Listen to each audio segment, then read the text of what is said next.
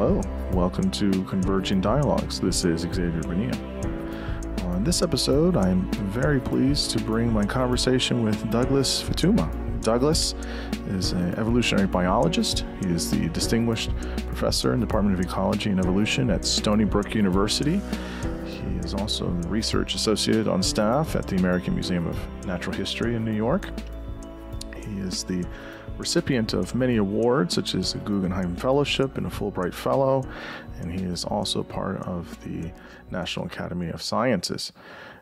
His work mostly focuses on speciation and population biology, and he is obviously the author of many articles in the literature and numerous books, and also the author of the most recent book, How Birds Evolve, and that's what we talk about in this conversation.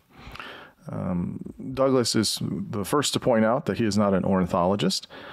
He is a biologist, but there is something absolutely wonderful about how we understand birds through the use of evolution. And so that's kind of his lens that he's focused on, which is absolutely wonderful. We start the conversation by talking about how evolutionary biology helps us understand birds. And we start right out the gate with that premise. We talk about the importance of the phylogenetic tree for birds. We talk about the genetics of many birds. We talk about why variation in birds is so important. And we give examples of color variation and polymorphism. We talk about the three key questions of evolution and how we can use those questions to help us understand many things in the natural world, including birds. We talk about why there are so many birds and talk about speciation.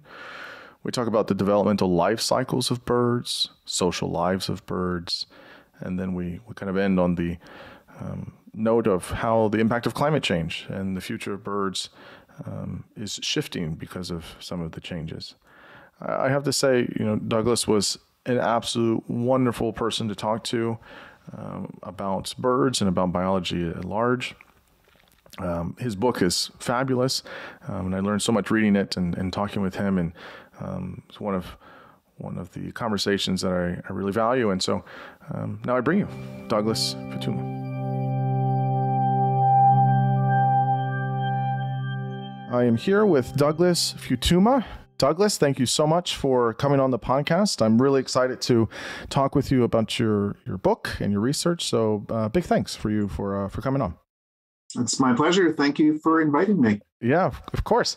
We were just talking about it, but you have written a wonderful book called How Birds Evolve, What Science Reveals About Their Origin, Lives, and Diversity. It has a beautiful cover, beautiful illustrations, and I have to say some of the content. I mean, there are some chapters in here that are rich with data and information. I was actually kind of blown away by how much was really in here, and it's just a really fantastic book. So yeah, I'm very excited to talk with you about that. Tell people who you are, what you do, what your research is in, all of the wonderful good stuff. Right. So I'm recently retired as of 2 years ago from teaching and being a full-time faculty member, a distinguished professor is my title, in the Department of Ecology and Evolution at Stonybrook University, which is on Long Island, about 60 miles east of New York City, for people who haven't been out this way. And my general field is evolutionary biology. I started teaching that subject in 1970, a year after I got my PhD. And incidentally, at that time, there really wasn't a textbook on evolution that was suitable for a college course. And so one thing led to another, and I ended up writing one. Wow. And that's one of my, to the extent I have any claims to fame at all, that's one of them, because I'm actually now revising it for the 8th edition. Oh my goodness! Along with a co-author at this point. Wow. But anyway, so my field is evolutionary biology. My research has not been on birds. I lay no claim whatever to being an ornithologist, but my research has been on insects, and in particular, insects that eat plants. And I've been very interested in the fact that, first of all, there are thousands and thousands of insects that do. The majority, more than half of insect species eat plants. And what's fascinating about them is that many of them are very, very specialized. They're very particular about what they will eat. And so if you have tomato hornworm caterpillars, eating your tomatoes, that's pretty much the only plant they'll eat. They won't touch peas or Swiss chard or anything else that's in your garden. And so I've been really interested in why that pattern of evolution has been so common in insects. So that's quite aside from the fact that I wrote this book. And so here I am, I study insect evolution. What am I doing writing about birds, you may ask? And the answer is that I became fascinated with natural history and with animals as a kid growing up in the Bronx in New York City. And the Bronx has some wonderful parks, and it also includes the Bronx Zoo, which at that time at least had more species of animals than any other zoo in the US. And I just started becoming fascinated with the diversity of life. I think at one point I pretty much knew every species of bird they had in the zoo, as well as all the mammals and reptiles and so forth. And pretty soon, by the age of 11, my father had given me some very inexpensive binoculars, and I was starting to watch birds. And I've been doing that on and off ever since. And so basically, birds have been a very important part of both of my training as a biologist, in a sense of becoming, personally acquainted with the diversity of life and becoming interested in what explains that diversity. But they've, of course, also been then a source of great pleasure, just, very, very important part of my emotional life, so to speak, and aesthetic life. And as time went on, I should say that when I went to college at Cornell, of course, it had the Laboratory of Ornithology, which has become a very famous institution. And it has more bird-related research and public outreach of various kinds than any other institution that I know of in the world. But also at that time, there was an ornithologist on the faculty from whom I took courses, and he was doing research on a variety of things having to do with bird evolution. And so that was one of my earliest insights into the fact that, that you could spend your life being a biologist, which meant not just teaching, but actually trying to contribute to knowledge and understanding. And so birds played a role in my becoming a biologist. Yeah, that's really, really nice kind of narrative arc that you have about how all of these worlds kind of connect and collide. I guess one question on that, is why this book then? It seems that in the book, it's much of an emphasis on birds' evolution, not necessarily other aspects or features of birds. And so why did you decide to write this book about birds? Well, because...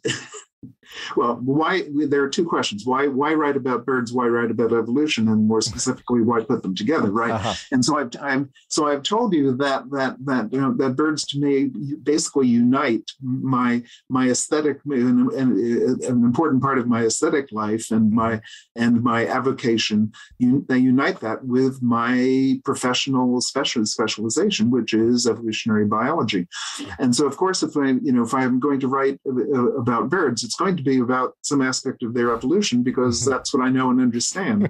I could not write a book about the physiology of birds or how they migrate or any of these other things, in which I would have to do just as much reading on the subject as you would before I could begin to say anything at all about it. And I'm kind of assuming that you're not an expert on the physiology of bird migration. Definitely not an expert on the physiology of birds. Okay. So then we have something in common. So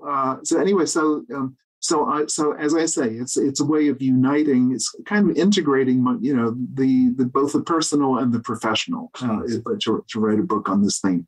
Yeah, that's really nice. Yeah. And let me just add to that, that as I begin the book by pointing out that birds have played a really important role in the development of evolutionary biology, in the understanding of how evolution works and what has happened in time, ever since Darwin. And I almost opened the book with talking about, some of the birds that Darwin describes in The Voyage of the Beagle, and then in The Origin of Species, and then in The Descent of Man, this great big book that he published in 1871, half of which is not about humans, it's about what he called sexual selection. And he has two large chapters drawing examples of what he thought was, the evidence for sexual selection, two large chapters just on birds. And so they've, and ever since then, birds, because they're so easy to see, they're relatively easy to study. They are very well known. The vast majority of species of birds in the world, are known. They're named. They've been described, which is not the case, for example, for any group of insects, which there are many, many, many undescribed species.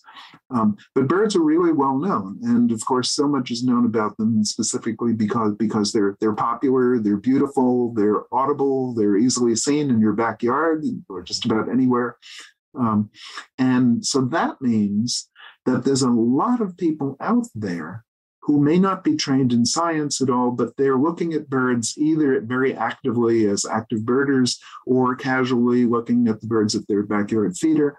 And they're aware at least of some of the diversity of life. And every once in a while, they'll see a bird do something and they may wonder, why is it doing that? Or what's going on here? Or they may wonder, why are male birds generally more brightly colored than females? And so there are lots of questions you can ask about birds, and the more you look at them, the more questions may occur to you. You and I were just talking about Ecuador before the interview began, and I pointed out that there are more species of birds in the northern Andean countries of Colombia, Ecuador, and Peru than there are anywhere else in the world. And you can ask, why is that the case? Why can I see more birds in 3 weeks in Ecuador? Than more species than I could see in the entire United States in 1 year. I could, So there are many, many questions that you can ask about birds, and as is the case with so much in biology, the answer to those questions will lie partly in understanding what the history of their evolution has been and what the processes of evolution are that lead to certain kinds of characteristics. Yeah, no, that's wonderful. Your answer there is leading to kind of one of my first general questions, which is how evolutionary biology helps us understand the evolution of birds. And so how do we look at, I guess, in one way, birds that no longer exist? And then how do we have birds that do exist now, and how we understand genetics and the fossil record? How do all of these things in the evolution of birds help us just understand evolution in general? Okay. Well, that's a very large question, and how can I begin? So Darwin, if you read The Origin of Species, you will realize that he had two major propositions in The Origin of Species, and these two propositions really are the big core questions that you can ask about evolution. Because his proposition number one was that evolution has happened, and in particular, that all species of birds have come from one common ancestral species that gave rise to two or more species, each of which gave rise to two or more species, and so forth. And further, he went so far as to propose that if you take that logic backwards, you'll see that basically there may have been only one original form of life that gave rise to the entire living world. So that's a staggering idea, but it's something that you can study by looking at one particular group of organisms and seeing how different species are related to one another. So various species of warblers will come from a common ancestor. Various species of sparrows come from one ancestral species of sparrow. If you go far enough back in time, you'll find that there was an ancestral species that gave rise to ultimately to a proto-warbler, and to a proto-sparrow. And you can trace that all the way back through all the birds that we know of, all the living birds that we know of. And nowadays, DNA sequences are the evidence that you use to determine basically who's related to whom. So one of the big questions then in evolutionary biology is, what has been the history of life? What has happened? Where did it all start, and how did it unfold and develop and so forth from there? And it's pretty hard to do that by studying all living things at once, because there are millions and millions of them.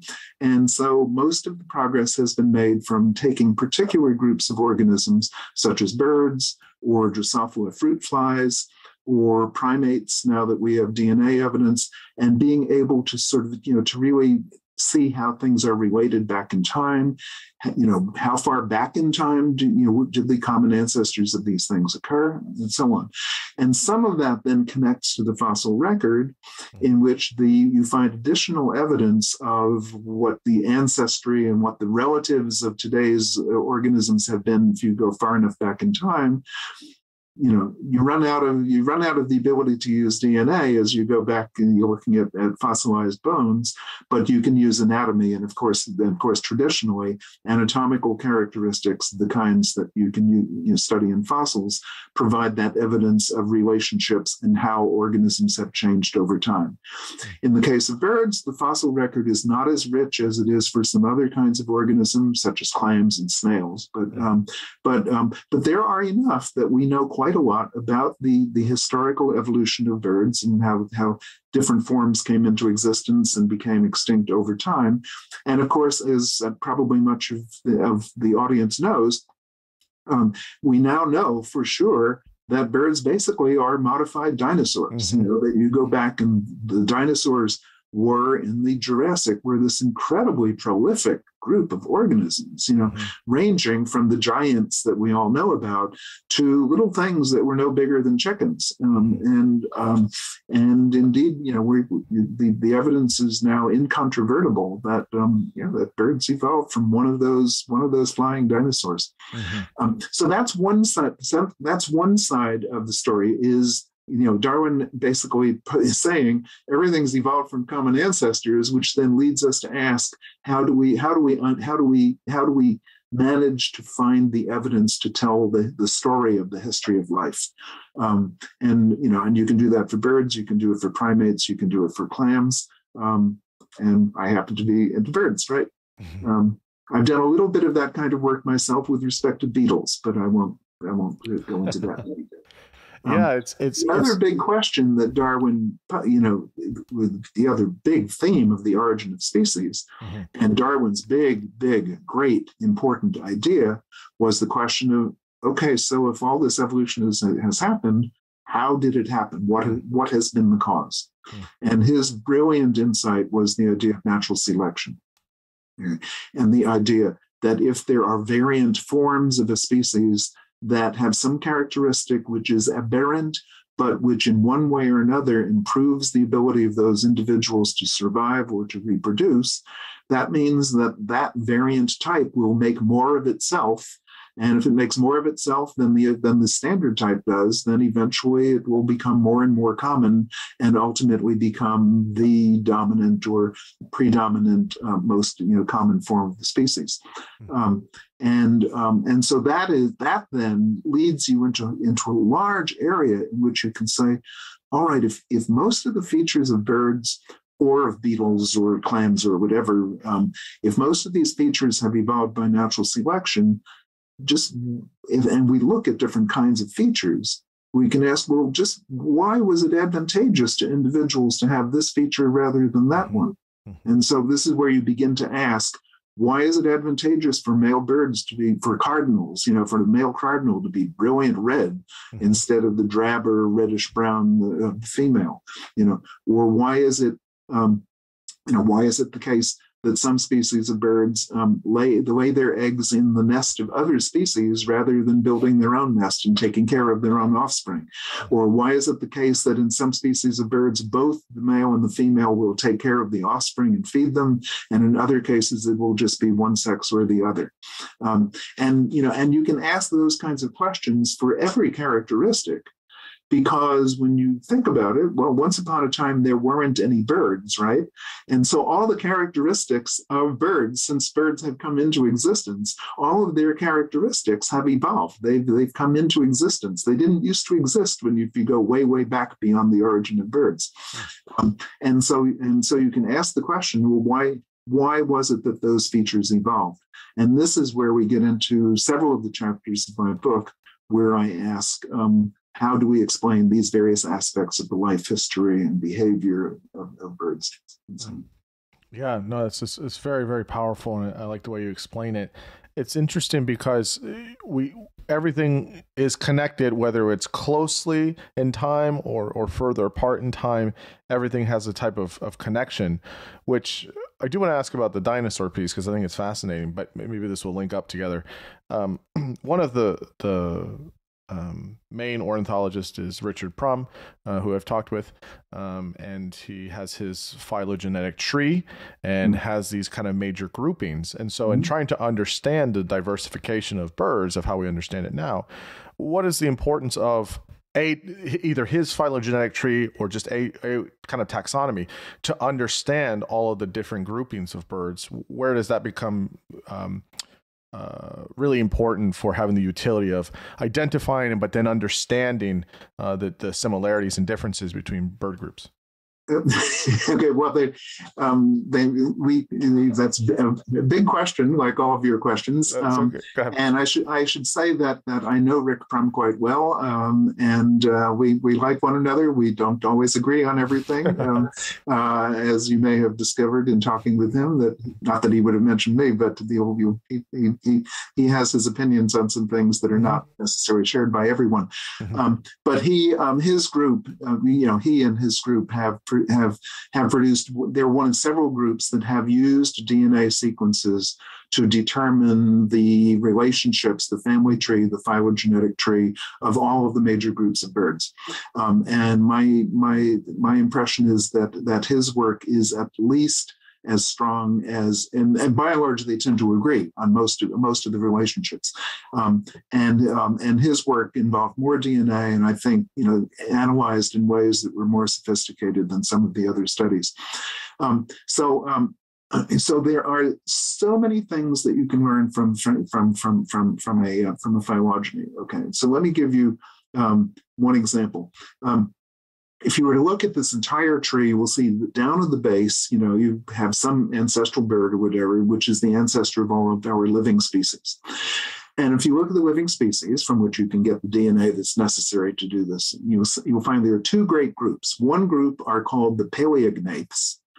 That means having an ancient jaw, an old style jaw skeleton, and the other are called, and all the other birds are called the neognaths, the new jaws. Okay, the paleognaths are things like ostriches, the big flightless birds, and not so big like kiwis. They're in there as well, whatever, and all of them except for one group, all of them are flightless. The one group are called tinamous. They're an obscure family of South American, tropical American birds that kind of look like partridges or chickens, but and then you have all the other birds. Okay, now I'll come to those other birds in a moment, but let's just take the paleognaths. And for the longest time, here's the phylogeny. For the longest time, the classification, the belief was that the tinamous were one branch and they're able to fly, and all of the flightless ones were another branch. So we have the ostrich and the rheas and the kiwis and the cassowary in Papua New Guinea and New Zealand. Okay, and if that was the case, then we would assume that all of these flightless groups come from a flightless ancestor. And and the question then was, well, the ostriches in Africa and the rheas are in South America, and the cassowaries and emus are in Australia and New Guinea, and the kiwis and the extinct moas, which also belong in this group, again, big gigantic flightless birds, they're in New Zealand. How did they get? If they couldn't fly, how did they get there? Mm-hmm. How do they get to all those places? And so for the longest time, people were trying to figure out how maybe they got there by continental drift. Mm-hmm. That those southern continents at one time were a great big massive continent, Gondwana, and the ancestor of these birds lived there and proliferated and occupied all the various parts of Gondwana that since split apart, and that's how we got to have all these big flightless birds on the various southern land masses. Okay. So a very reasonable hypothesis, except that if you ask the geologists, they'd say, well, basically that is unlikely because Gondwana started splitting apart before there were any birds, before the common ancestor of these birds. If you can use the degree of difference in their DNA sequences to get an estimate of how far back in time they all evolved from their common ancestor. And the answer is that was too recent for that ancestor to have been walking around all over Gondwana. Okay. So somehow those pieces of land masses were already pretty well separated by the time these different groups of flightless birds got to them. And now we understand better what had happened, because now that we have DNA, remember the tinamous, these flying partridge-like flying birds in tropical America. It turns out that they're not outside these others. Rather, one of these branches is the tinamous inside. Okay, and the tinamous can fly, and so that starts to imply the possibility that the tinamous, if they have retained the basic bird capacity for flight throughout their entire evolutionary history, then it means that their ancestor, going way back to the beginnings of birds, was flying, and they continue to be able to fly right up to the present. But if that's the case, then since the tinamous are inside, they're just one branch among these paleognaths. If that's the case, it implies that the ostrich and the rheas and the cassowaries may have independently evolved their flightlessness. They may have flown, their ancestors flew to these land masses, they were able to fly. But once they got there, they evolved, they became gigantic, they became incapable of flight, and they became the flightless birds that we got today. So we have two totally different hypotheses to explain how we get these large flightless birds on these different land masses. Okay, one of them involving continental drift, but that's based on what we now understand was the wrong phylogenetic tree. It was based purely on skeletal characteristics. And now that we have much more information in the DNA, we're pretty sure that this other phylogenetic tree is the right one, and that one enables you to explain how you got these big birds on all those southern land masses. They flew there, and then they became flightless. Okay, so at least at this point, that is the stronger hypothesis. Can I say that it's proven? No, I don't think most scientists, if they're really careful about it, won't say that they've proved anything. Sure. But they would say at this point, this hypothesis fits the data much better than the old hypothesis did. And this is something that comes from having a firm understanding of the relationships among these different groups of birds. Is this some aspect of convergent evolution here for these birds then? Definitely. In this case, you would say, so convergent evolution is the idea that in different lineages, you independently get the evolution of a very similar characteristic. Okay, and of course we know this happens all the time. Crows are black, so are black racers. And black rat snakes and black bears. I mean, you can go on, right? Mm-hmm. So black coloration has evolved many, many times. So in this case, you would say it looks as if ostriches, South American rheas, the kiwis in New Zealand, and the cassowary and emu in Australia have independently evolved, convergently evolved large size and flightlessness. So I guess maybe this would be an interesting way to talk about, you mentioned in the book, 3 ways of evolution by natural selection, how it works. Individual and population varying in characteristic, variation and inheritance, and correlation with characteristics, and also the reproductive rate. How would these birds then, what would be, if you want to say utility, I guess that's one way of saying it, but what would be, in terms of their environment, what are the things about them growing larger in size and not being able to fly? How would that be adaptive for them? And if they're in different contexts on the globe, why? So if through convergent evolution, they're saying, hey, we're going to independently not fly and grow up to large size. And I think at least with the ostrich, very fast, they can run very fast, they're bipedal. What would be the adaptive necessity for these birds in different parts of the planet to potentially do that? Okay, I don't think I would use I don't think I would necessarily use the word necessity, but instead opportunity. Okay.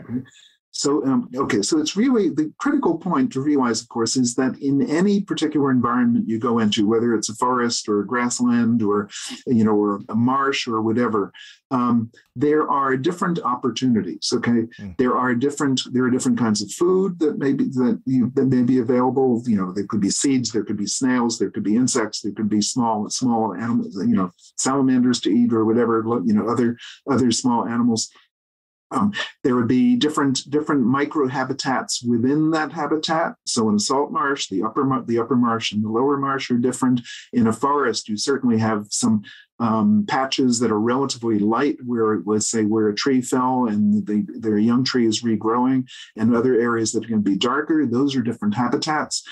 Especially in a forest, there's altitudinal stratification from the ground to the treetops, and all of these different places offer different opportunities to basically command a space you can call your own, so to speak, to where there will be resources, nesting opportunities, food, and so forth, which are specific to that sort of aspect of the environment, that part of the environment.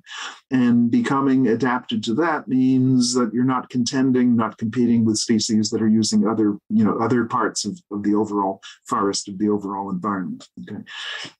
Now, one of those places is on the ground. And you know very well that there are some birds that forage in the treetops and others that forage for food on the ground. Chickens are the most obvious example. And I've seen the ancestor of the chicken is the red jungle fowl in Southeast Asia, and it acts just like a chicken. In fact, it looks pretty much like it's a very, very beautiful bird. It's a beautiful bird. But when you see it, you say, yeah, it's a chicken. Okay, and that's the case with the quail. It's the case with rails. There are pipits. There are larks. There are countless birds that are adapted for feeding on the ground. So that, first of all, means then that, maybe you don't fly very much, okay, if you're feeding on the ground, okay. There are also advantages in some cases of becoming larger. And of course, this is true for mammals. It's been true for reptiles, everything else. There are small species and large species. Large species are able to take advantage of certain kinds of resources that are unavailable to the smaller ones, like in the case of birds, being able to swallow a larger seed or a larger fruit. Okay. Or in the case of a predator, being able to tackle and overpower a larger prey item, larger prey species of some kind. Okay. So there are advantages to ground living. There are advantages to becoming bigger, but then also there's usually some kind of a cost that's associated with for every benefit there's the potential cost, right? There are trade-offs. Okay, and one cost, of course, is that it takes energy just to develop different parts of the body. It takes energy to maintain muscle mass in both your wings and your legs. And if you're going to be using your legs mostly, well, it might mean that it's advantageous to invest more in leg muscle than in wing muscle. Okay. And what do I mean by that? What I mean is genetic mutants that develop with larger leg muscles but smaller wing muscles might have an advantage. And so they may proliferate and become the norm in such a species, in a ground living species.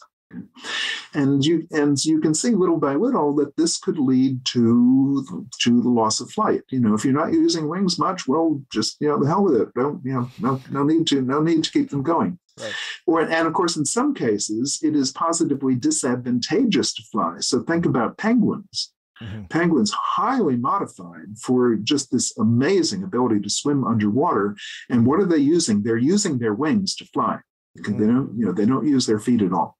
Mm-hmm. I grew up in, as they say, going to the Bronx Zoo, watching. They had penguins you could watch swimming in a glass-fronted large enclosure, and you could watch them swimming, and they're just incredible to watch underwater. Mm-hmm. And they're using wings, which are not great big feathery things that wouldn't function underwater as well. Instead, the wings are highly reduced. The long feathers that's typical of a bird wing have been essentially abolished, and the wing is covered with these very small, almost scale-like feathers. So it forms a very solid limited structure that is obviously, what's hydrodynamically really efficient. And so there's all these different ways in which birds will adapt to their environment. I'm going to bring in, you mentioned a little bit, I'm going to bring in genetics. You mentioned it in one of the chapters heavily in your book. So it's interesting, right? It was interesting reading about genetics with birds because I've read about it in humans. So I'm trying to divorce some of the stuff I know about humans. So how do you define heritability, and how does that look like in birds? And is it any different than how we see it in humans, or how does that manifest? Okay, so heritability is, you're bringing up a technical term, okay? And I'm going to have to avoid getting really deep into the weeds here. Okay, measure some characteristic on a whole bunch of individuals in a population of some species, okay? So, it could be a sample of people, it could be a sample of, mice, it could be a sample of house sparrows, it could be a sample of anything. Mm-hmm. And almost inevitably, what you will see if you measure carefully is that not all individuals are identical. Okay, when we look at people, and that's pretty obvious, but it's equally true if you're looking at gray squirrels or red-winged blackbirds or anything else. If you measure the length of their legs or the length of the longest feather in the wing or whatever, you're going to find there's some variation. You have to ask now, why do these two individuals differ from one another, even if it's only slightly? Okay, and the answer can be A or B or both. Okay, where A is that they have somewhat different genetic constitution. Okay, so we know that people with different eye colors, by and large, that's a matter of what particular genetic variant they got from their parents. Okay, and I'm going to use a technical word here because I don't know how to really not use it. Okay, yeah. Different forms of a gene are called alleles. Mm-hmm. It comes from the Greek word from meaning other, allelos. And so you can have one form of a gene that affects eye pigmentation, and we'll call it the blue allele. Okay, and if you've got two copies of that, you've got blue eyes, blue iris, and another form of that is another allele, a different allele, a different form of that same gene, let's say instead inclines you to have a brown iris. Okay, and so these two different alleles you may have received both, from your parents, one from one parent, one from the other, and maybe you look in between. Maybe you have sort of hazel eyes, which I think is what I have. Where do these alleles come from in the first place? Well, what is a gene in the first place? A gene is a string of DNA nucleotide base pairs, okay? And they mutate. You get a substitution of an adenine for a thymine or whatever, that you get mutations. And some of those mutations will affect the function of the gene. Some of them don't, but some of them do. And those that do affect the function may result in the two alleles having slightly different effects on characteristics such as eye color. Okay. So now back up, heritability. Okay. Many characteristics are affected by more than just one gene. Okay. For example, human height. Okay. At least 200 different genes scattered among all of our chromosomes make some impact or other on how tall we are. Okay. And these are called quantities. So human height it's not like you're either tall or short. It's like there's every gradation in between. It's called a quantitative characteristic. And quantitative characteristics commonly are affected by several or many different genes. Okay. But in addition to that, you know that human height can be affected by nutrition. So, you know that by and large, the grandchildren of immigrants who came from poor areas in Europe or Asia tend to be taller in the US, basically because they've had a richer diet when they were growing up. And so a characteristic can be affected both by environmental factors and by genetic factors. Mm-hmm. Heritability is a technical term that basically says of all the variation that we measure among individuals in a sample of individuals from a population of humans or house sparrows or whatever, of all that variation in this characteristic, what percentage of the variation is due to genetic differences among the individuals and what percentage is due to differences in the environment that they were exposed to when they were developing. Mm-hmm. Okay. The heritability is the proportion, the percentage that's due to genes. Okay. Now, this is a general feature, and it's a general term that's used for the genetics of everything, anything. You can talk about the heritability of enzyme activity in bacteria. So it's a very general term, so there's no difference between humans and birds. This is why we're able to study fruit flies and mice and yeast for that matter, and draw inferences about genetic phenomena that apply to humans. Why else would the NIH, the National Institutes of Health, spend big dollars on funding research on fruit flies and yeast? It's because what we learn from them carries over into humans. And of course, why does it carry over into humans? It's because we're all descended from ancestors that have those genes that basically operate the same way. Mm-hmm. Yeah, no, it's nice to know, again, the kind of convergence with all of these things with different species, humans and birds and, mice. And so you talked about alleles. Also, you talk in the book, it's even more technical. It's so interesting because I've talked with geneticists on the podcast and how this works with humans. It's interesting to see all of it kind of link up together. About SNPs, which is a little bit more technical as well. But I guess the question here is it might be a strange question, but why would we say variation is important, right? And what does it tell us, at least in birds, right? So we have many things genetically, right? We have genetic drift, genetic gene flow, genetic variation. We have all of these different ways. And there's this explosion of sorts, or this vast diversification within many organisms on the planet, including birds. So I guess why is that, important? I mean, the whys are always tough, right? The hows are kind of there, but what can we say about all of that variation genetically and otherwise, or genetics employment? Okay, so let's back up. So you're talking, you elided there from talking about variation among individuals within a species, and then you switched over to talking about the fact we have so many different species and they vary one from another, right? Some of them are red and some of them are brown and some of them are black, right? Mm-hmm. And some are big and some are small. So you're asking now for me to give half of my course in evolutionary biology. No, let me back up. Let me back up. Darwin had this, again, brilliant realization that you couldn't have any evolution unless you had variation. So if you just have one type, you have all birds are exactly this size and they're all exactly this color. Well, then that's what they're going to be, right? Unless you get some kind of individuals that somehow or another are mutated or altered in some way, that they're not exactly the same color and they're not exactly the same size, but they're slightly different. Okay, and then if that difference in size or coloration or whatever, if it is inherited, then there's a chance that these individuals will be better off in one way or another and will have more offspring per individual. Their rate of increase, the rate at which that type increases in the population, will be greater than average, greater than the prevalent form. And that then becomes evolution by natural selection. But you can't have any natural selection. You can't have any evolution until you get some differences in the first place, so that one type can end up possibly replacing the other.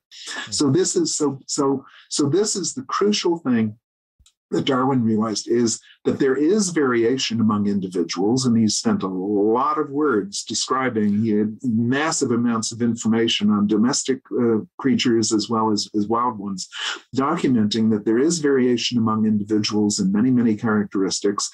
And secondly, if it's just something that's been caused by what you ate when you were a kid, and it doesn't affect your offspring, it doesn't make your offspring any more likely to be like you than to be like everyone else, well, then that particular difference that you have is kind of irrelevant. It doesn't go anywhere down the line, and so what's critical is those variations that are inherited, and that meaning mostly those little variations that are caused by different genes, by different alleles. Okay, and of course those alleles come into existence, we know, by a process of mutation, and we know the various kinds of mutations that can happen at the level of the DNA. Now that we know lots and lots about DNA, and so the critical point of variation is that it is the raw material of evolutionary change. Without variation among individuals in the species, you don't get any evolution of that species. Certainly into a different form, much less giving rise to another species altogether. We haven't talked about the question, how do you get so many different species all from one ancestor? That's another question. Big question. Big chapter in the book on that. Let's see. So that's the critical point. That inherited variation, genetic variation, due to differences in DNA sequence of particular genes that affect particular characteristics, that is the raw material of evolutionary change. Now, sometimes there are variations that that are really striking and are interesting because it's not just, some of these are a little bit bigger than some of that, but you can, in some cases, and this is noticeable especially in birds, in some cases, you'll get two quite different looking forms that are the same species, and it's just one or two genes that, allelic differences that cause the difference between them. And so one of the examples I think I cite is in the snow goose. So yesterday morning, I was at the Jamaica Bay Wildlife Refuge near Kennedy Airport. It's a great place to go birding. And we saw about 700 snow geese there, which spend the winter there, and they'll be headed north to nest in the tundra pretty soon. But the great majority of snow geese are white birds with black in the wing. But there's a relatively uncommon form, which is the same species, but it's all kind of it's a grayish brown with a white head. It used to be called a blue goose, and it's a little bit of a bluish tinge to some of the feathers. Okay, and it turns out that this, they're pretty common. It depends on where you are, but they could be 5% or up to 50% of the population, depending on whether you're in the East or the West. And you ask the question, why are there two forms? Why hasn't one just replaced the other? And so now let me just back up and say, well, why should one replace the other? And there are two processes that can cause one to replace the other. One is that the white form or the blue form is somehow better off at surviving or reproducing. So that would be natural selection. And if one of them really is, on average, better at making more of itself, at surviving and leaving offspring, then you would expect that ultimately to become more and more and more common and to take over the population and ultimately to become 100%. Okay. Well, that hasn't happened in the case of the snow geese. The other is a process that doesn't involve natural selection at all. Okay, and Darwin didn't know about this. We needed to know about genes in order to know about this process, and this is just random fluctuations in who gets to survive and reproduce this generation and who doesn't. Which percentages. So suppose you have 50% white geese and 50% blue geese.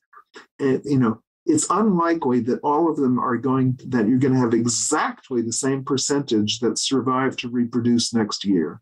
Okay. It's going to be some slight difference. Okay. And it's unlikely that every one of them is going to have exactly 4 offspring or 8 offspring or whatever the average number of offspring is in the species. Some of them by chance are going to have, by the luck of the genetic draw or the luck of the sperm, some of them are going to have, slightly more, and some of them are going to have slightly fewer. And these slight inequalities mean that the next generation of snow geese isn't going to have exactly the same percentages that in the previous generation. It's going to be very slightly different, just because of these slight differences in survival and reproduction. And so you may go from, let's say, 50% white to 49.93% white. Okay. And the following generation might jump up to 51%. In other words, you get fluctuations. And these are random fluctuations. And mathematically, there's a whole branch of probability theory that tells you that eventually, if you have these random, just total random zigzags, eventually one or the other wins out, takes over, and the other becomes lost, becomes extinct. It's a mathematical certainty that eventually that will happen, unless there's some force that tends to bring them back toward 50%, back toward the middle. Mm-hmm. So this is the process that you mentioned. It's called genetic drift. And in some cases, it can be important. And that's the case when you just have a very small population of a species, or a very small population of humans, for example, that intermarry and breed just among themselves.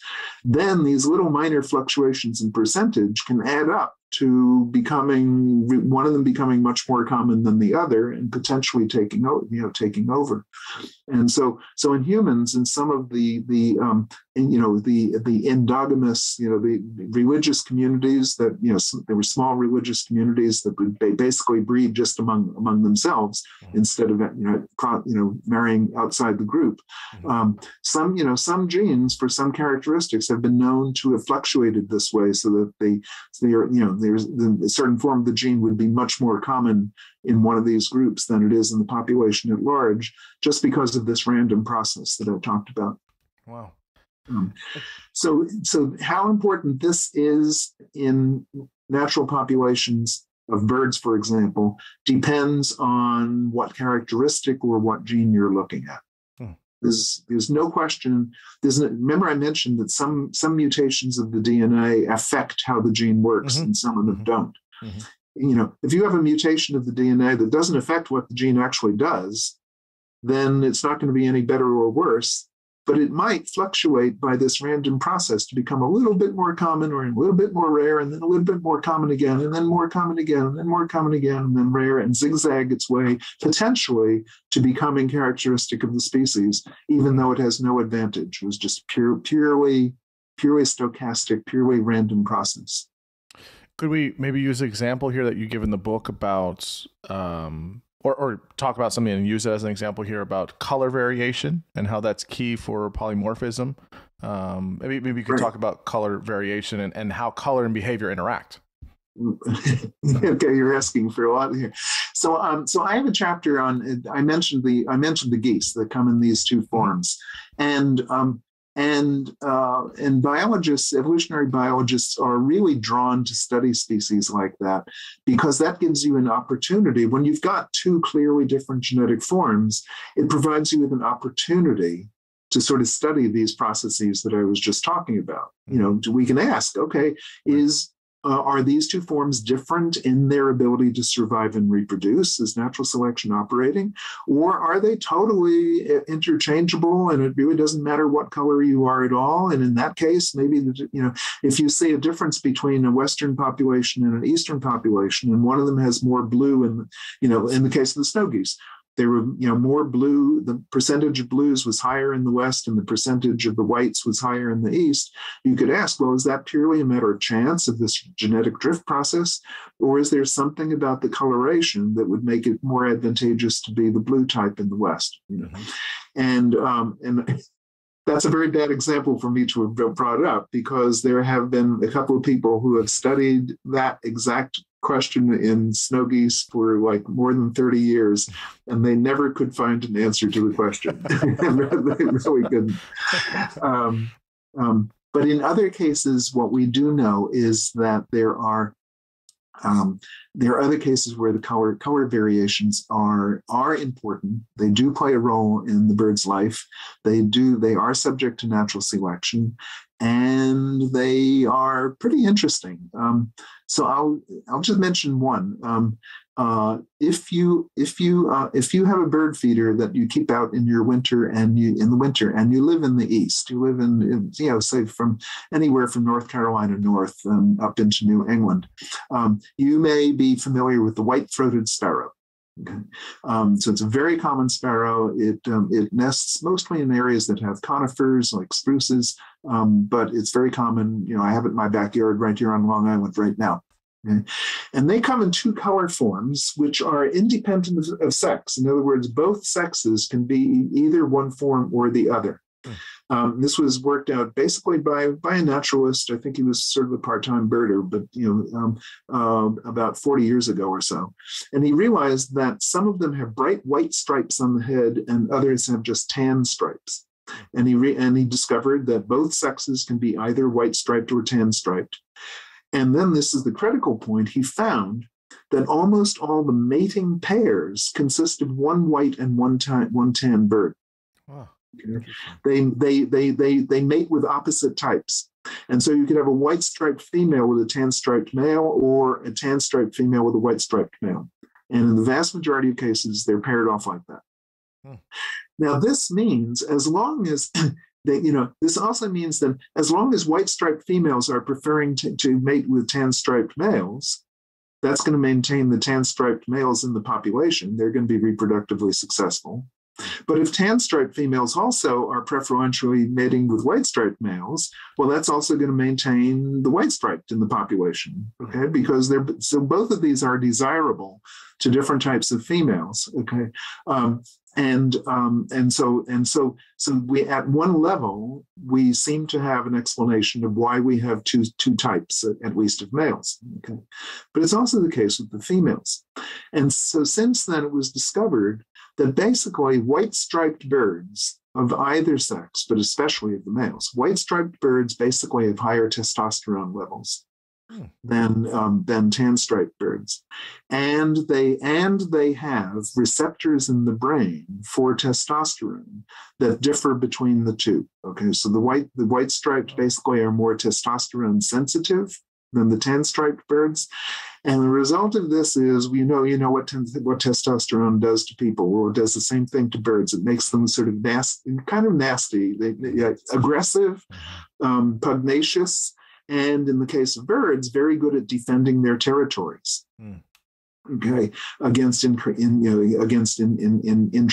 who, well, for example, one of the things that a male bird has to quote unquote worry about is that another male bird may come in and mate with his partner, his female partner, and he will then end up with a nest full of young birds that aren't his own kids. In which case, what would be the event? It wouldn't be in genetic evolutionary terms. It would not be to his advantage to help rear chicks that aren't his own. So it turns out that the white striped birds are better at defending territories, and the males are fundamentally more attracted to females, whereas tan striped birds of both sexes are basically better at taking care of the offspring. They are less involved in spending their time chasing other birds around and and being aggressive to them, and spend more of their time foraging and feeding the young. And so there's a countervailing advantage to both types that maintains both in the population. And this is the sort of thing, and just a fascinating story that involves, as I say, even now studies at the level of the brain, brain receptors for these proteins, for testosterone. And this is the sort of thing that you are lured into studying once you find an example where you've got two or more genetic types in a population, where there is variation in the population. Now, some of the studies can also be done when you have sort of what I call quantitative variation. So most characteristics, you're a little bit bigger or smaller, you're a little bit longer winged or shorter winged. In the case of house sparrows, for example, the male house sparrow has this big black bib, and the size of that black bib turns out to be a signal that's used in aggressively displaying against other males, and so the size of the bib turns out to make a difference to, by and large, how successful males are in defending their female against other male sparrows. And so, so studying variation, number one, the variation is in and of itself important because without it, you don't have evolution. But number two, it provides an opportunity to study natural selection or to study the potential for genetic drift. In other words, to study evolutionary processes. Yeah, that's a really powerful example of how we look at why studying variation is important. It reminds me of the part in the book where you say there are three key questions to understanding evolution of a certain characteristic. You list history, developmental process, and why the feature evolved. You've talked about some of that just now. I don't know if you want to expand a little bit on why those three questions are very key to understanding that. Well, in a sense, you can ask at least two of those questions. You can ask analogous questions about almost anything. It doesn't have to be just biology. You could, I mean, if you show someone some kind of an instrument or a car, they see a car for the first time in their life, they've grown up someplace with no cars, and you show them a car, and they go, "Whoa, what is that?" And their immediate answer, first thing they might want to know is, what's it good for? In other words, what's the advantage of having a thing like that? And the second might be, well, where did it come from? Which is to some extent a question of its history. Mm-hmm. But then coming from means also it had to be made. So what was the process by which this car was actually made out of something else, whatever that something else might be? And so in the same way, you can ask those questions about a feature of a human or any animal or any plant. One almost immediate question that we tend to ask is, why does this creature have this particular characteristic, this feature? If you spend time looking at flowers, you might be inclined to ask, well, why are some of them yellow and why are some of them blue? Or why do some of them have radial symmetry like a clock, and others have bilateral symmetry, so they're like a human face with a left and a right side, like a pea flower. And so on. So you can ask, you can ask about humans. Why do men have nipples? What are these things? What are they doing there? Are they good for anything? And well, if not, why? Where do they come from? And then this gets you into the question of what is their origin, and that can be in the case of many characteristics, you could say, well, it's a matter of tracing back in time. So you look at penguins' wings, and it's they're fascinating, but then it's really interesting to know that they evolved from an ancestor that had a more typical bird wing with long flight feathers, and became highly modified into the structure that I was describing earlier. Mm-hmm. So knowing that history is just, I think, interesting in and of itself. And sometimes, as we've discussed, it provides some insights into how this thing got to be the way it is, and perhaps a little bit about why. The developmental thing I think is something that tends to be neglected by a lot of biologists. But you realize, here's this bird. It starts life as a single cell, just as humans do, and it ends up with all these features. And just as humans do, we end up with all these features. Like, where did this brain come from? And I didn't start life with a brain. I started life as one invisibly small, tiny little cell. As big as a little period in the newspaper. And so clearly, there's a whole fascinating process there by which the genes became expressed in a process of development in which the cells proliferated, and some cells became nerve cells and some cells became muscle cells and so forth and so on, and took on different configurations. So you had muscles and beaks and feathers and so forth of particular shapes. And one of the questions that I think anyone with a real sense of curiosity would ask is, well, what was the process by which that happened? And could it have happened differently?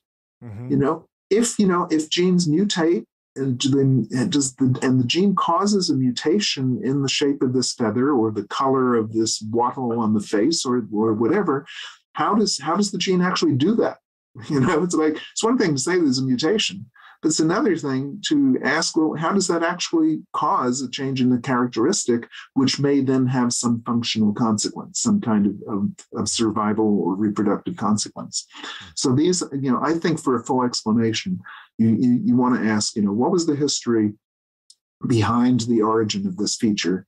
In many cases, it'll be, it evolved from some ancestral feature that was different, and it took on, it evolved and perhaps became functionally modified for a different kind of function. And then that was because, and what was involved? It was involved in gene mutations, but the gene mutations then had to affect some actual process by which this organ comes into existence. Yeah, it's super helpful. I remember reading those questions early on in the book, and it's nice how you say, like, you could really ask that really about anything, but it was really helpful to acknowledge that. I want to ask you about development, and so I guess towards the second half of the book. I guess the first question, you mentioned it earlier, is why are there so many birds? Like, why is there so many? It's just, again, this this diversification. Currently, there are so many birds. Obviously, there are some that have gone extinct, et cetera. But many. Yep. Yeah, for sure. Why? Well, how did this happen? Like, I mean, there's the how of it, but why do we think there's so many? Not all animals, have that much diversity. So with birds, what's the story there? There are only 10 or 11,000 species of birds. A beetle specialist would say, "Is that all? That's only one family of beetles." There are more than 300,000 species of beetles. Right? So there are only 10 or 11,000 species. Come on. How much time do you have for a long answer? As long as you want. Okay, so let me break that question down into two stages. Okay. So the first stage is you have a species, okay, and it becomes the ancestor of, let's say, it splits into two let's call them daughter species, okay, and in the course of time, each of those may split into two daughter species. So the first question is, well, how does that happen, and why does that happen? And in birds, the usual answer, and now I have to back up and tell you what I mean by a species. Okay.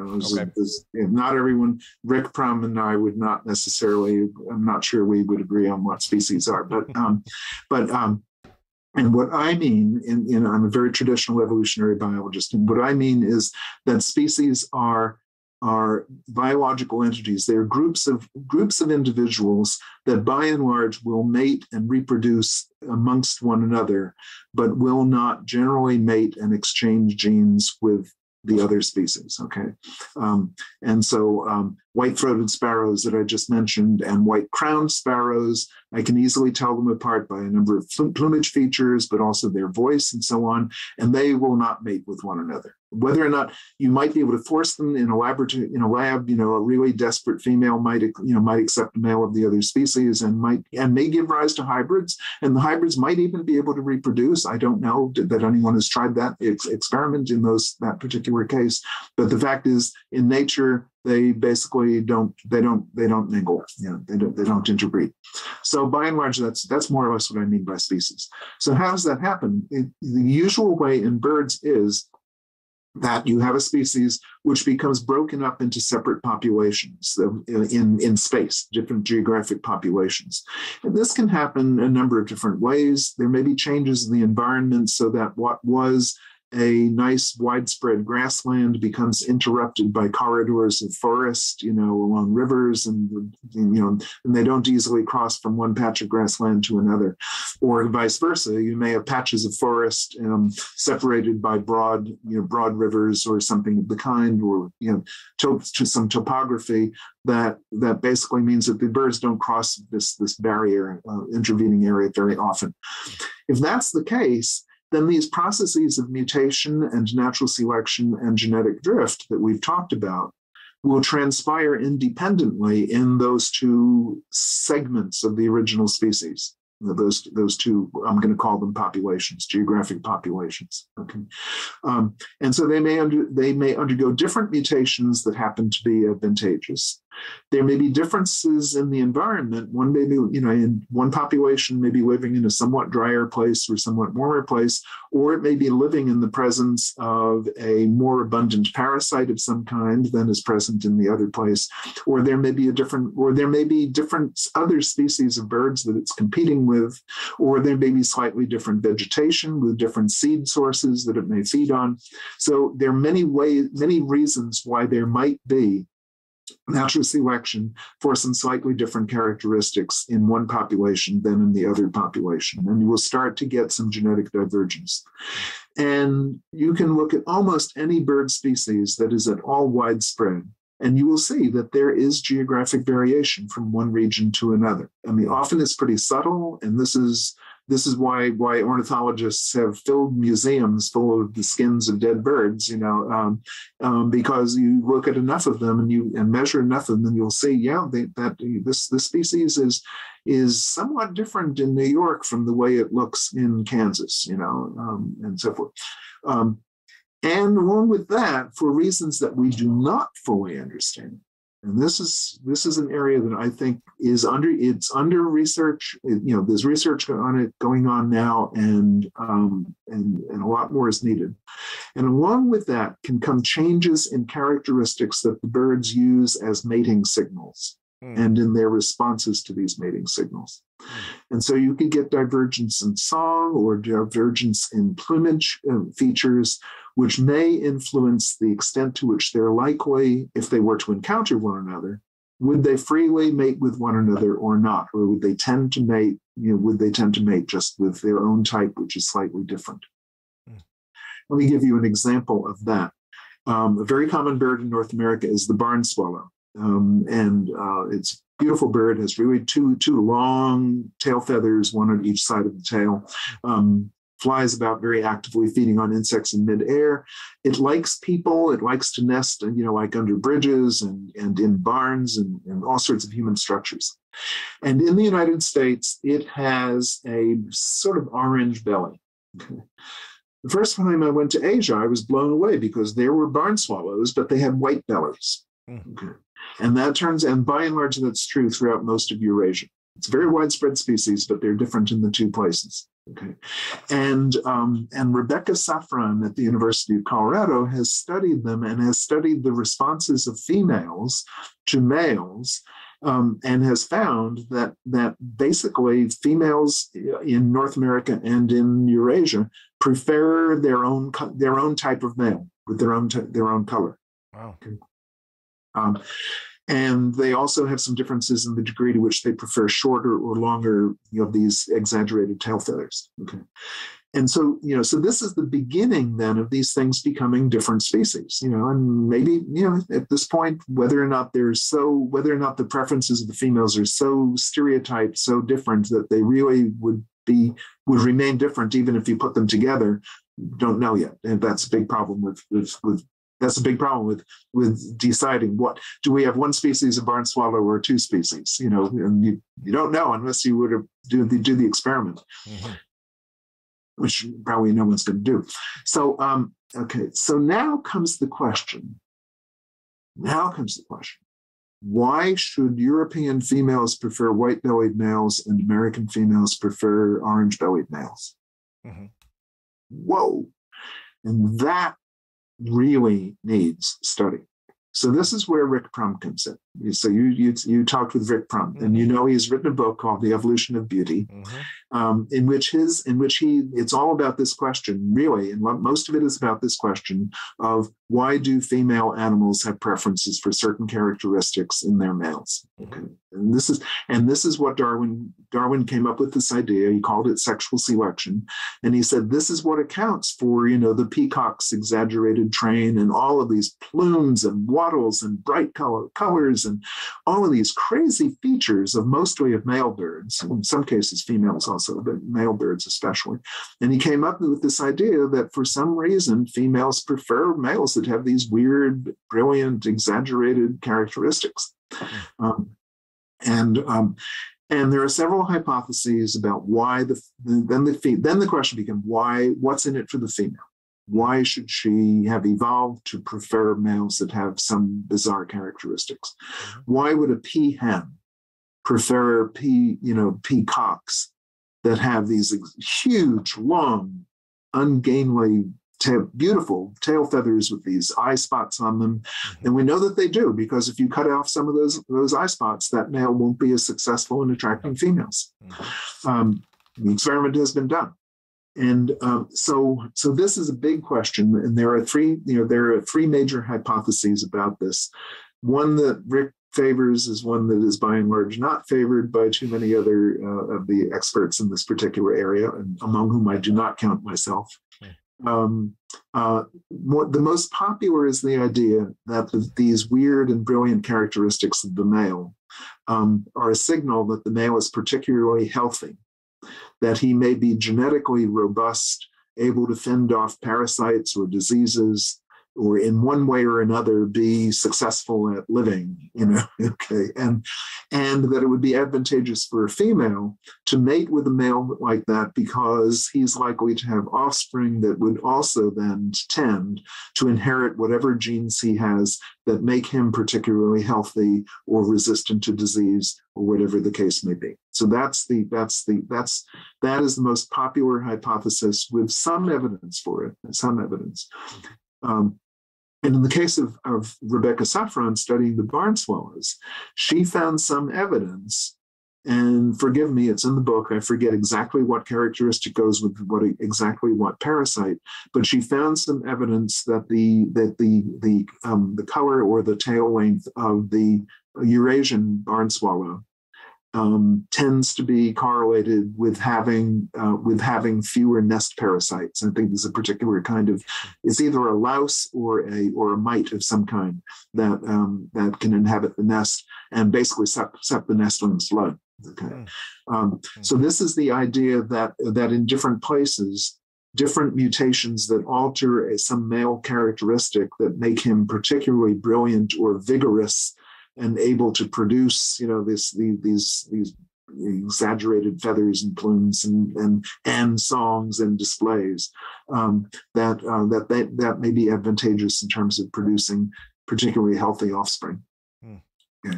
This is still a big open question, lots of research going on it. Not enough research that connects this question of why do females prefer exaggerated males or brilliant males. And not enough of that is yet asked the question, why do different species or different geographic populations of a species in which the males are somewhat different, why do the females prefer those differences? Because that's the key step now in speciation. Because if you do get to the point where those females those female barn swallows will accept only a white-bellied male, like an Asian male, and the Americans will accept only an orange-bellied male, then in effect those would be two species. Because if the females from one migrated into the other region, they basically would be out of luck. They wouldn't be accepting those males, or vice versa. So I guess one quick thing here in terms of development. You mentioned in one of the chapters in the book about why birds lay so many eggs and why females can overproduce the amount of eggs that they will lay, I guess. What are some of the ideas that you talk about why that's the case and why it's important? Well, right. Okay. I mean, not all birds do that. This notion of overproduction. I mean, let's back up. The first principle is that the more offspring you can successfully produce, successful meaning offspring that are healthy enough to have a good chance at survival. Okay. the more you can make of those, well, the more likely that the genes that enable you to do that are going to be passed on, right? They'll be passed on by more offspring. And so there's automatic selection, automatic natural selection in terms of having more offspring. Okay. All other things equal, any mutation that increases the number of offspring will be a mutation that automatically multiplies itself more. Okay.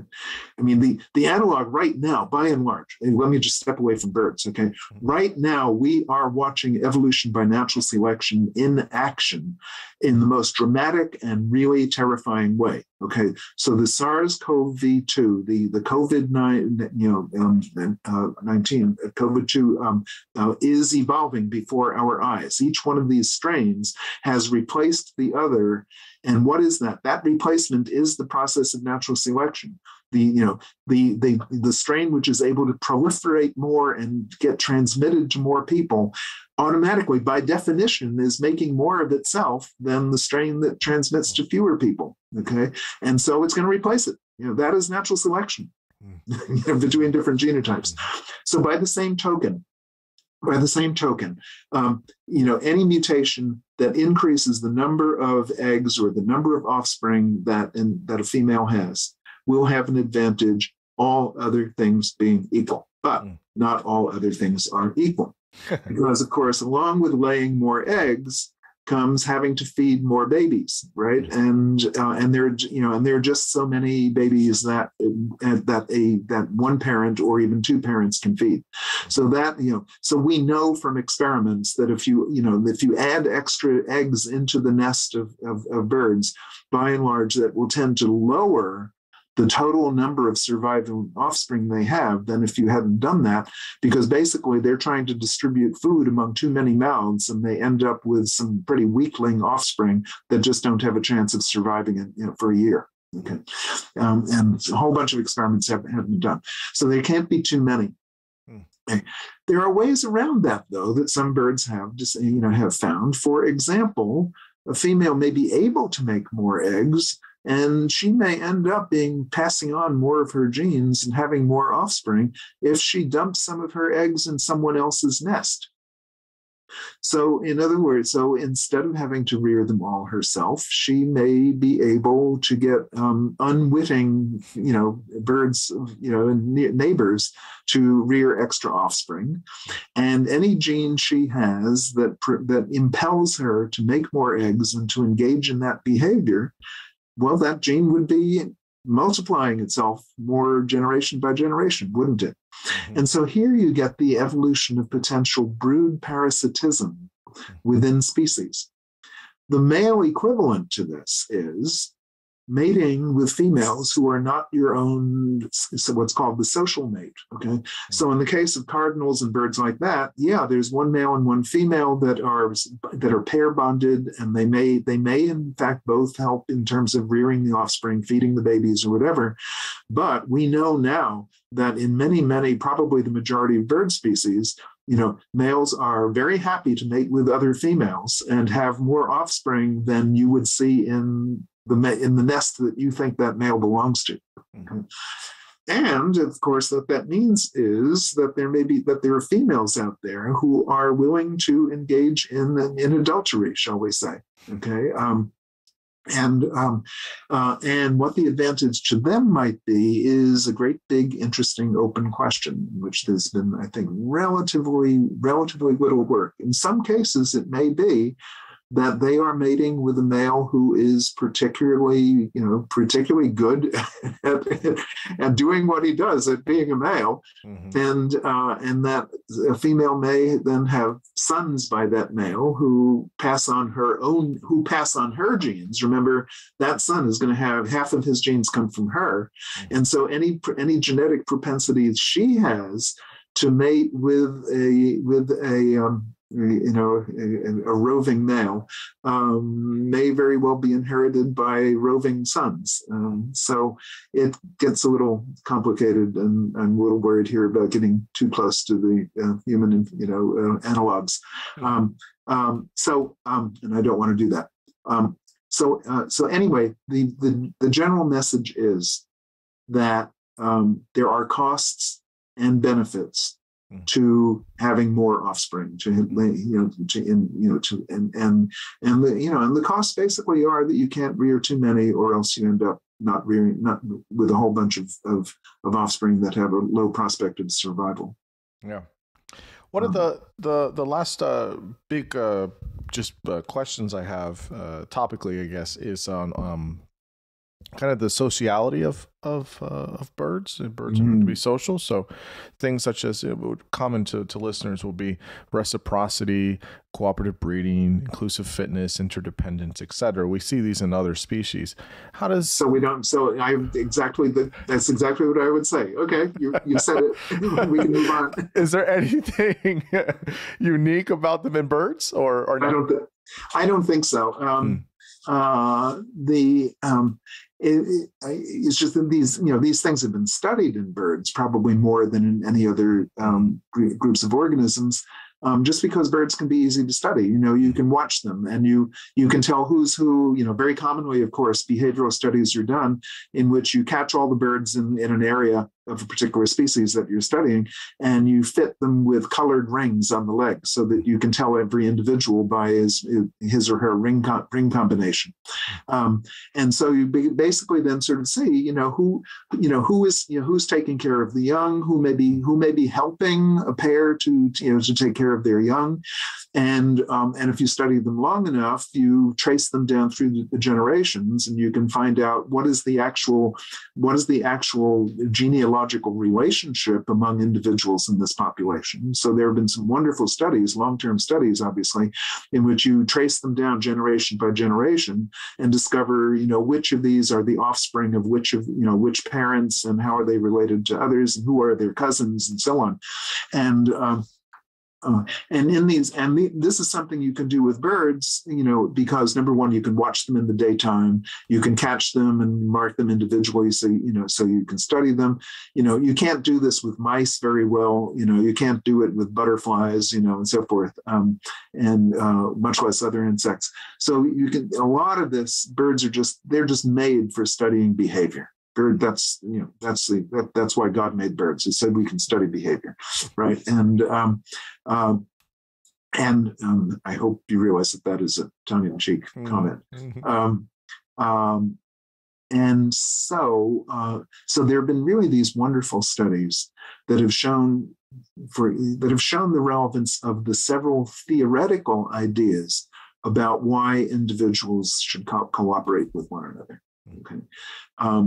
And this is a problem because there's the potential in cooperation that you're kind of giving something, and the question is, are you getting as much as you give? To what extent is there a benefit that makes it worthwhile to cooperate and to give something, to give some help to someone else?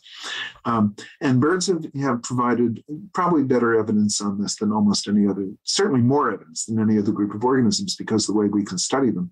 And so you referred to kin. I think you referred to kin selection. The idea that ask yourself the question in the first place: what's in it for parents to take care of their offspring? Why should they care about their offspring? And the answer is because their offspring are carrying their genes. Okay, and if a parent has a gene that says, forget about your offspring, that gene may not get transmitted for very many generations because your offspring are not going to carry that gene on to the future. So that's the basic idea of why parents, why it benefits parents to take care of their offspring. But it can also benefit brothers or sisters to take care of their brothers and sisters, or the nieces or nephews, because the nieces and nephews are also sharing some of the same genes that this altruist, this caregiver has, because they're related. So I have nieces, and they're not my offspring, but they are related to me, and they share some of my genes. In fact, they've got about 1/8, I believe, of my genes are likely to be carried by them. I think that's the right calculation. It's 1/4 probably. Oh, I have to do it on paper. anyway, so in many cases we have these beautiful studies showing that that individual birds often will help to raise the young of other birds, but in fact they are helping their relatives, and thereby the helping gene, the gene that impels them to do any helping, is likely to be carried by those same relatives, in large part, and so that gene will then be propagated down through the generations and will take over the species. And then the other is this notion of reciprocity, which is what humans do all the time. Mm-hmm. I go to the store and I give and I give the clerk some money. I'm not being nice. I'm just, I'm getting something out of the exchange. Namely, I'm getting a cup of coffee. Okay. So that's reciprocity. I'll be good to you if you basically pay me back. And there aren't that many examples that have been studied very well in animals. And one of the best is the example that I use in the book, that I won't describe in any depth, but it's very cool. And it involves birds attacking owls. So very often small birds, if they see a predatory bird like an owl or a hawk, very often they will go attack it, which sounds crazy, right? You're going to go attack your enemy, your predator. And the reason is basically the smaller birds are more maneuverable. Usually a hawk or an owl catches its prey by surprise. Mm-hmm. But in this case, they've seen the predator first, and basically they'll go and they engage in what's called mobbing behavior. And that will often recruit other birds. And so you'll have very often, 10, 20 birds of different species all congregating around an owl or a hawk and screaming at it and diving at it, but not too close, and ultimately chasing it away. This beautiful experiment was done showing that in this one species of flycatcher, that individuals that basically have been helped by other individuals in chasing away, mobbing an owl, that they will then help those individuals in return the next time there's an owl present. But other individuals in another nest box that didn't come to help, then when they're confronted with an owl, our friendly, helpful bird won't go and help them because they didn't do anything for me last time. Why should I be nice to them? Okay. So yes, and so that's just some of the dimensions of social interactions among birds. There are others, of course. I mean, the simplest social interaction is just lots and lots of birds gather together in a flock, and in that case, they're not necessarily being nice to one another. It's just that there's safety in numbers. The safest place for me to be, if I'm a bird and there's a falcon nearby, safest place to be is in the middle of a flock of 1,000 other birds, right? Because then the chance that I will get hit will be 1 in 1,000. If I'm on my own, I don't. The chances are a lot worse than that. I guess the last question I have is look, there's birds have been on the planet for a long time. They're gonna be around probably for a long time, and obviously different periods of the Earth, there's different changes in environments all over the globe. But birds have been living or cohabitating the planet with humans now, and what do we think about the future of birds in general, and how with climate change and with human involvement or even worse, that report a couple of years ago that said that house cats are responsible for killing so many birds. What's the future of birds, and where do we see it going, or how they continue to evolve? Well, yeah. So I devote the last chapter of my book to that, and by and large, it tends to be a slightly grim chapter, I'm afraid. Maybe not slightly. Now, I'm not worried that someday the world is going to be utterly bereft of birds. There will be birds, okay, but there. at the present rate, there are going to be far fewer species of birds than there are. So there are 10 to 11,000 now, and I forget. I do not have a head for remembering numbers, but the International Union for the Conservation of Nature has listed at least several hundred bird species that are in serious trouble, serious risk, or serious threat. And this is throughout the world. I think it's certainly quite a few hundred. And that number is going to grow. The number of species that are threatened is unquestionably growing, okay, because of directly or indirectly because of human activities, okay. Directly, the number one is the destruction of habitats. Okay, so we all know about deforestation of the Amazon forest, right? And if we were closer to Asia, we would all know about what's happening in Southeast Asia, like Thailand and Malaya and Borneo and Sumatra, in which the forest is being cleared faster than you can imagine to plant oil palm because it's economically, that's the thing. Economically. So, and it's not just there, of course, in the US, we long ago extinguished our prairies, except for little reserves here and there. And incidentally here, I want to give a shout out to duck hunters and goose hunters, because the National Wildlife Refuge System in the United States, in large part, is because we have duck and goose hunters. And that provides habitat for many other species that otherwise would be, even in the grasslands, in the northern prairies, that otherwise would be even more endangered than they are. And so habitat loss is number one. Okay. Number two is probably insecticides and other pesticides and ramifying through the food chain. The same problem that Rachel Carson brought to the world's attention, back in the 1960s, and here it is. It's still with us. It's all over again. And then, as you mentioned, climate change is going to be the biggest and the baddest. It is really serious, and we don't. You don't have to worry about that just because it's going to extinguish birds. Obviously, it is. Just today's New York Times has a big spread on the multitude of ramifications for people's lives, and it's just too horrifying to think about. And so there's no question that many bird species are threatened to various degrees. In the book, I have a photo of a species of bird that I saw in Brazil in 2008, and I was shown it by a very good guide who said, basically, take a look at this bird because it's probably not going to be around very much longer. And 10 years later, it was officially declared extinct. Oh, wow. And so there's no question that extinctions are going on, for all of these various reasons. Climate change is ultimately going to be the worst of it. Okay.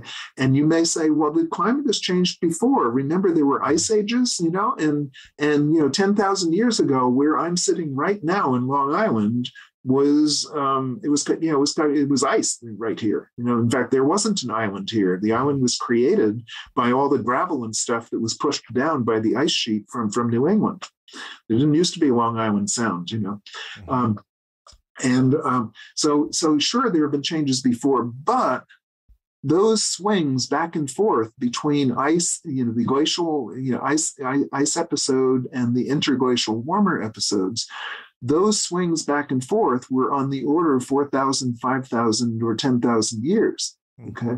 Here we are talking about changes of that are immensely faster than that, incredibly, faster than that. And you and I know, like my young nieces, now 12 and 10 years old, by the time they're my age, they're going to be in a world that I just shudder to think of what it's going to be like for them, and for the multitudes and multitudes of other species, not just birds, but other species, plants, insects, you name it, that are going to be seriously threatened. And the threat comes not just from higher temperatures, but especially in many regions from drought. You know that there are going to be large areas that are going to become simply unsuitable for crops, for agriculture. There's going to be massive migrations of people like we've never seen before because they can't grow crops. Well, those areas can't grow insects either, and they can't grow birds that eat insects.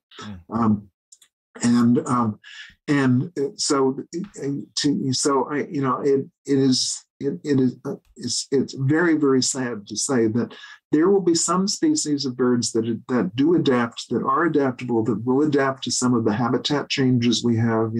American robins and red-winged blackbirds are probably more common now in the New York region and northeastern North America than they were before European colonization.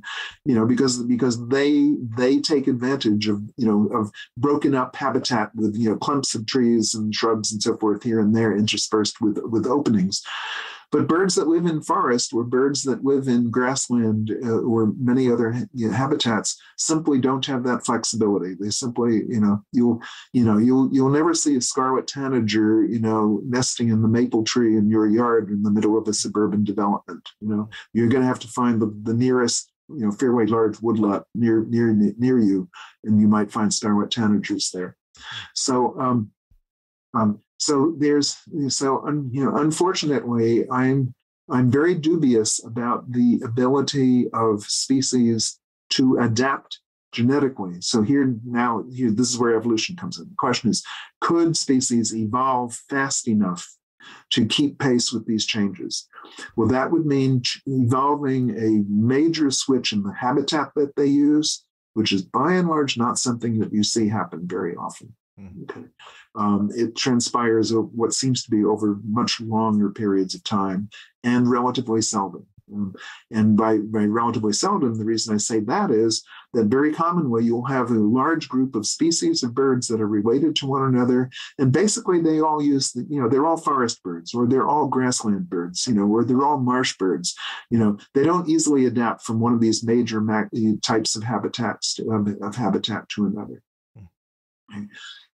So I'm unfortunately just very pessimistic about the future. There will be birds, but as is the case for I think every other major group of organisms, there will be a whole lot of extinction, in the near future.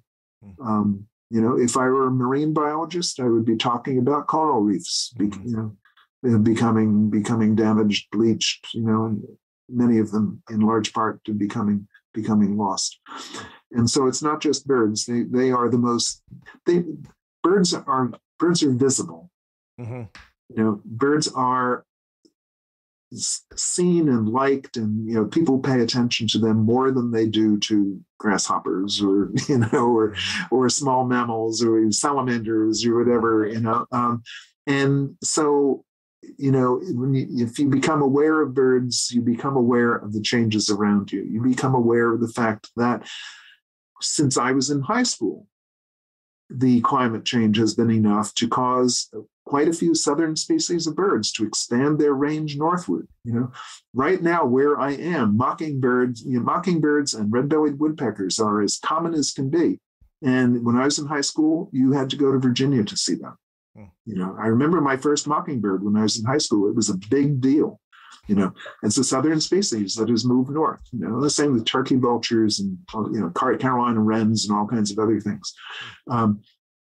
There are places in mountainous areas. Many species will survive because just as these birds have been able to move northward, colonize northward, species that require a cooler environment, will move upward in altitude. And in fact, that is happening now. We know from studies in California, especially, that species that used to nest only at lower elevations are now nesting at somewhat higher elevation. Of course, the species that now nest at the highest elevations won't have anywhere to go once those high elevations become warm, and they can't nest in midair. In tropical South America, there's the problem of species surviving by changing their range is is a very serious one because the temperature gradient, like across Brazil, from southern to northern Brazil, the temperature gradient is so low that you have to travel hundreds of miles to get to an appreciably cooler or cooler area. And this is very unlikely to be the opportunity for species to move that far, or even to have a gradient to follow. And on top of which, of course, the whole question of the extent to which species of animals generally and plants generally, the extent to which they will be able to shift their range to stay in their preferred climate zone, or the climate zone that they're adapted to, their ability to do that is going to be really seriously compromised by the fact that humans have created such barriers. And so you have huge regions that are, drive across the U.S. I drove once from Michigan down to South Carolina, and you go through all of Ohio, and much of the rest of that trip was just through suburban development and farm fields. That's it, period. Nothing else. No trees to speak of except ornamental trees. A forest living bird or salamander or whatever, or an understory plant, for that matter, is not going to be able to cross those unforested areas.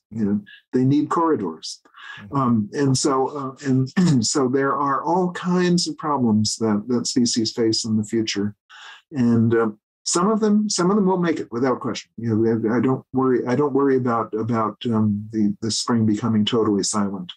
But there's no question that humans are inevitably causing what many people think is the next great mass extinction. Mm-hmm. Yeah. I wish I didn't have to end on that note. I was going to say, I know it's a bleak note to end on, but I do think you give a really nice detailed picture of some of the challenges that birds face, which, I think can be inspiring, I think, for people to be active in various aspects of conservation for birds or other animals. Right. Well, right. Yeah, because let me back up, because at the same time, there are things that people are doing, creating corridors, saving habitats here and there. And, and I contribute my few dollars to a number of organizations that, that do this, that are basically dedicated to preserving as much of nature as we can. And of course, if you're a teacher, if you're at any age, or if you have, contact with kids and you're whatever, a scout leader or whatever, there are all kinds of messages, ways in which you can educate people to make them a little bit more aware of the natural world, the rich natural world around us, and to care about it, and some of that will pay off. Yeah. No, I agree. Well, the book is called How Birds Evolve, What Science Reveals About Their Origin, Lives, and Diversity. Where can people find the book, and where can people find you and your research and all that? Okay. So the book is published by Princeton University Press. And so I know you can get it if you just go to just Google Princeton University Press and look for How Birds Evolve. I believe it is available on Amazon, but I honestly I'm not sure. I've checked, but everything else seems to be. So I suppose that it ought to be. But certainly Princeton University address. And so I continue as an emeritus faculty member. So I'm still on the rolls. I'm still listed as a member of the faculty of Stonybrook University. And so that's Douglas.Futuyma at stonybrook.edu.